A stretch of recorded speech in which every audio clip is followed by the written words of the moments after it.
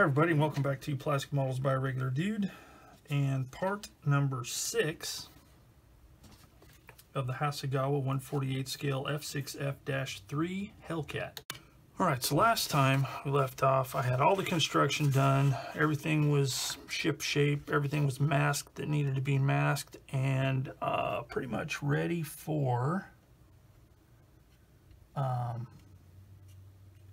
primer. So I did the primer. You've seen me do that on some other parts, so there's no need to go through that again. So I tested a little bit of paint.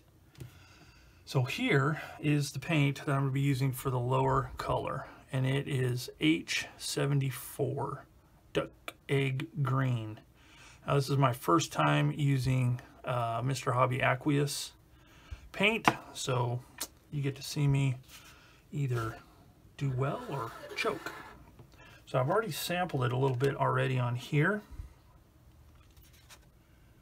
and I have to say so far seems to be pretty good stuff. In my quest for using non-toxic paints, but yet possibly not having to mix so much paint like I have to do with Tamiya, I thought I'd give these things a try. They've been kind of hard to find in the States up to this point, but a couple of my normal online hobby retailers now have it in stock. So I thought I'd give it a go. So the small parts are painted, so let's flip it over and paint some of the bottom. So I am using the aqueous paint and the Hobby Color number 400 thinner, which is an acrylic thinner, and I'm thinking it might be similar to the Tamiya X20A. It smells a little bit different, but I think it's pretty much the same stuff, or close to it, you know, something similar. So let's give this part right here a shot.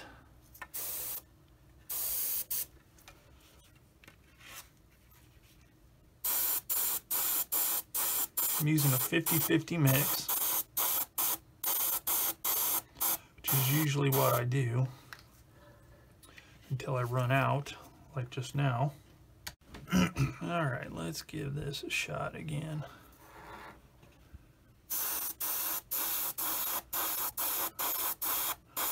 Spraying this about 16 psi.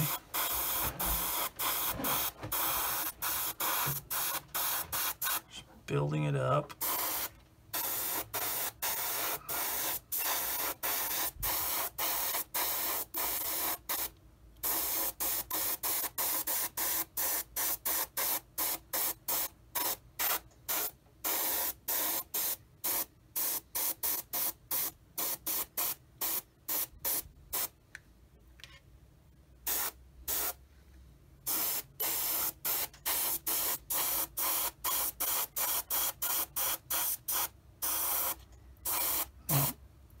My big test here. Let's see if I can tip dry with this, which I don't think I'm going to. It reminds me a lot of Tamiya paint, which is a good thing. But a better thing is the fact that it comes in lots of colors, and a lot of the manufacturers use their color numbers for their paint callouts, which takes some guesswork out of it, because the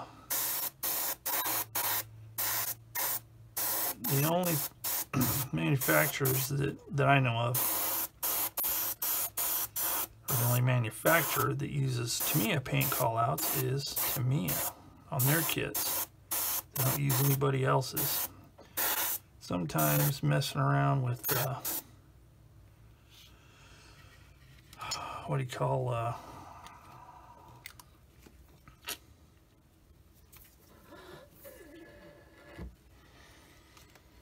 conversion charts and stuff like that can be kind of a pain. So far so good. That looks really good. So I'm going to let that dry for a bit. I'll probably layer it up a little bit more. So now that I kind of know how it works, I'm going to mix up a batch of the color for the bottom of this, and in a bigger quantity, so I can add it as needed, and continue on with the lower fuselage. All right, so I'll come back in a bit. All right, so I got the bottom color down, which is the duck egg green, and I have to say that the aqueous paint is splendidly phenomenal. I don't know if that's correct grammar, but it is. So the next thing I need to do is I need to mask off the bottom so I can start spraying the camouflage on top. So here is the plan. What I did is I went on Edwards' site and looked up their Hellcat kit, because they post their instructions and color scheme things online, and made a copy. You know, it's obviously different markings, but it seems as if their the layouts, regardless, were, as far as the actual 2-color camo up top, were consistent across the board. So what I did is I made a copy. I took a pen and I outlined so I'd have nice delineation on the actual copies I made, and then using a copier, I printed them on my printer, and then I used the copier to scale them up, and they look pretty close. As you can see here, that's pretty good. Wow, stellar.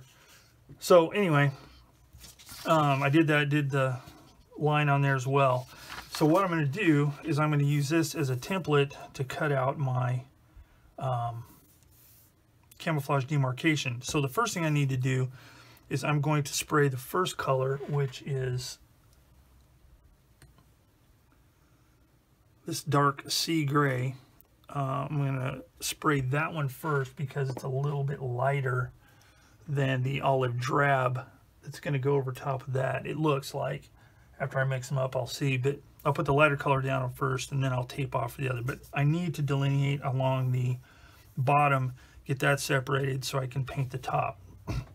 So what I'll do is I'll just use this as a template, and I will cut it out along that line, and then lay out some tape and transfer that pattern, and then cut it with a knife, stick it on the plane, good to go.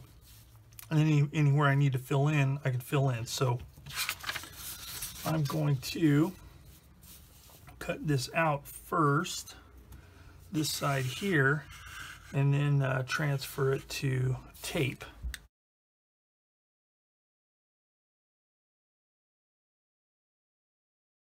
So after cutting this piece out here, put it in place, then I got a piece of the narrow Tamiya tape, lined it up there, and then gently curved it up under the back of the wing here, slightly curved, just like the illustration, and that's that. So then I can put more tape underneath if I need to for extra protection, but that'll get that. So now I need to do the other side, the back here and the front here.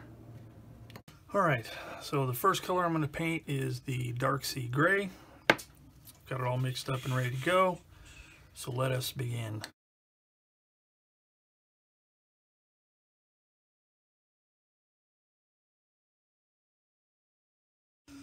Okay, so now that the dark sea gray has been applied, I need to start cutting out the templates for the camo. So I've determined which ones are the ones that need to be taped on. So any of the ones with the squiggles are the ones that are going to be tape. So using this and these, I will cut the templates out, start cutting the tape, and then start applying it. Now I'll have to use some creativity going from this surface to this surface since there is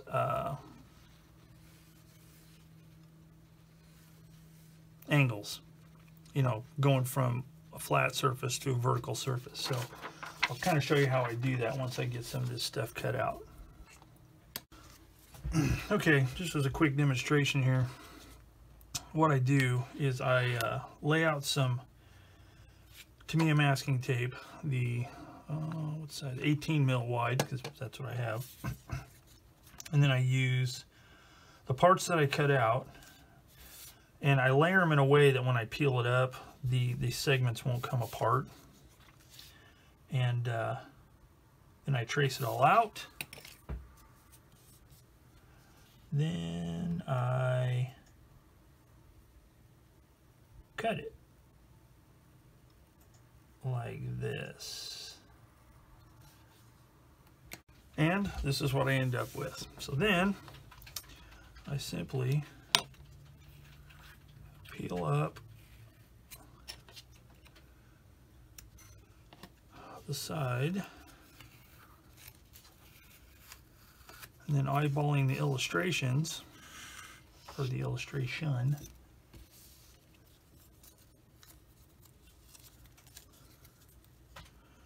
I put it in place. So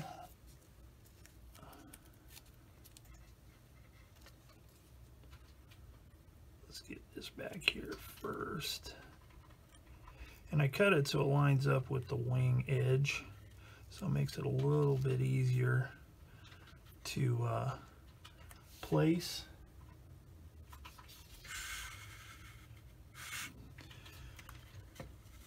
And here's an important thing to remember: put it on the correct wing. Man, oh shnikes. So this goes here. Now, if it doesn't overlap enough, it's no big deal, because it can be filled in with extra tape. Oddly enough, during my search for a good template to make these, there are companies that actually make self-adhesive camo patterns for these things. But me being me, I'd rather make them myself. I like the challenge. Okay, so just push it into place.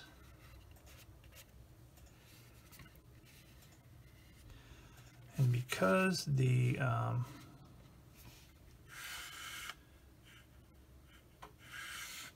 that could be straightened out a little bit. Oh, you know what?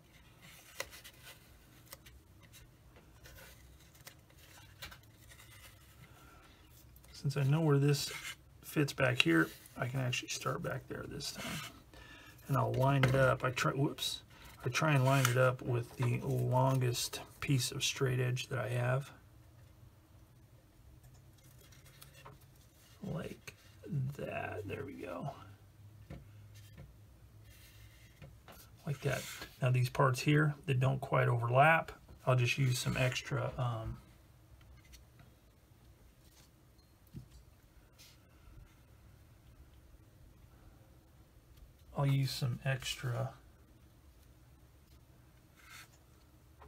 needs to come this way a little bit.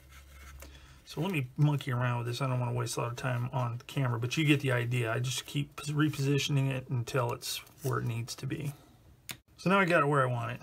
But as you can see on the front edges here, I need to extend it down. So I will do that with some extra tape. Like this. And I'll just follow the same angle, so I don't have like a little weird hump thing going on.